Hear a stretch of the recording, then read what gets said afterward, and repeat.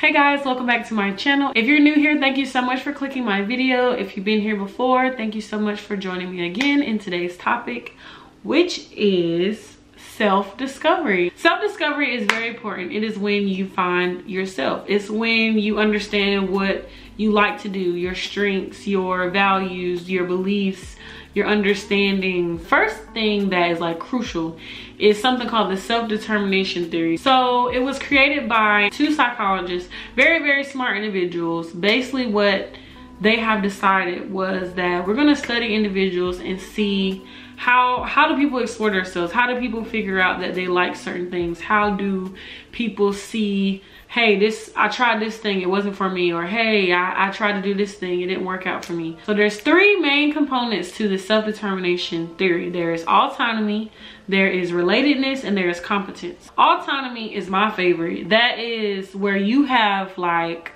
a moment where you're just like, wow, I want to do this, and it's because I want to do it. It's not because somebody told me to do it. It's not because I feel like somebody led me in this path to do it. It's because this is genuinely something that I care about, that I like to do. That mixed with competence, which is the feeling like you've completed a job, like you're doing a really good job, you're doing good work, whether it's you're helping somebody, you're growing with this job, you're learning new things, it's exciting to you. Basically, they found that when you're doing a really good job, that is when people really kind of go full throttle and they propel with something that they really enjoy doing. So there's two types of motivation that goes with it. You have your extrinsic and you have your intrinsic. These two types of motivations are very important because extrinsic kind of goes with you're getting rewards or motivation from somewhere outside of the mind. So basically that means like someone is kind of egging you on. You have that push to want to go get awards, to go do good things, you know. Intrinsic is kind of like our inside, like it's giving a reward to ourselves.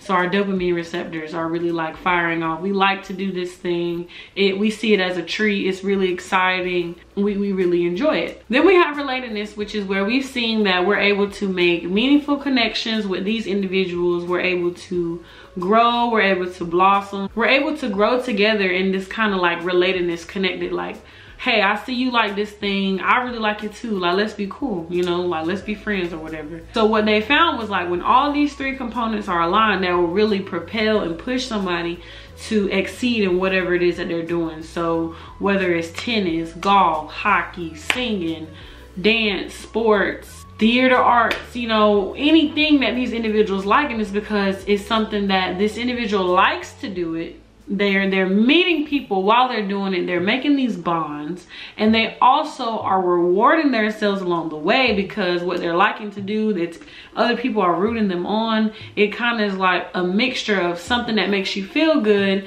and then somebody's like kind of like, come on, like that's good, like keep going. And over time it kind of developed into something that individuals have then used to go with self-discovery. So I say all that to say those three components have to be in line. If one of them goes lacking, that's when you'll see an individual that kind of just wings off from a whole project, or you'll see people that, and that's why I love the movie Soul. It's so important because it's so true. Those things have to be aligned. All those things have to be in line. Once you guys have these needs, it's pretty much like, okay, it's up and it's stuck. I have been able to fulfill all of those needs. This is something, psychology is something that I'm getting rewarded because I'm learning wellness, I'm learning mindfulness, I'm growing as I go. I'm helping other people are egging me on. I found a sense of relatedness within my job, within the field that I'm working in. There's a lot of other people that are cheering me on. They're like, let's go, let's do it. Especially with it being a lot of Black people don't go into studying the mind and psychology. So I'm very happy in that I chose that route. You have other individuals, for example, like writers. They feel like writing, it kind of relieves them in a way. So that is their internal reward. They have people, you know, support systems around them that are also egging them to go on. So what you see is kind of like, you know, now they're meeting people that they're working with. It's like all these things intertwine. So when people have these moments of self-discovery, they're like, wow, this is me. This is what I like to do. I'm in it. I'm in it to win it. And that's self-discovery, is all those big things. You have to try new things. You know, you have to journal. I don't know how many times I say get a journal. Have we got our journals yet? I hope so.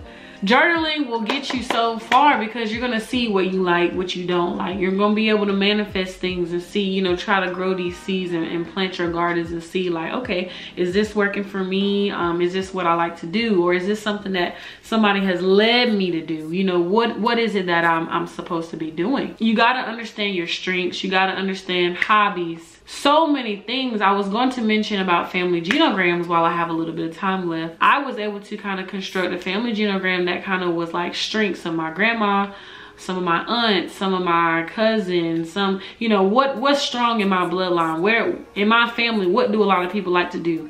What do I like to do? I always knew I like to talk. So I knew I wanted to go into a field where I could talk a lot, where I could be on a platform and tell people how I feel and my emotions.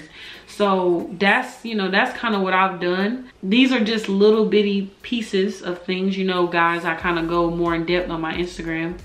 Be sure to follow all of my social media platforms at thatgirlvonnii. Thank you so much, guys, for watching my video. I'll see you guys next time, and